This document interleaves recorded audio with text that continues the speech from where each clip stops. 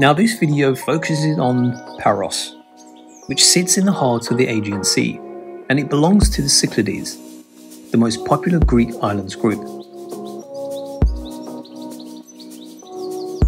So it's easily reachable from Athens, and this was the video that I have just previously finished. So if you want to take a look, you can head into the playlist.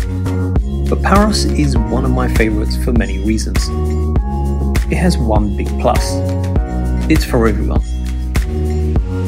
Beautiful beaches, you can do any type of water sports, there are plenty of trendy bars and clubs, and tons of delicious local food.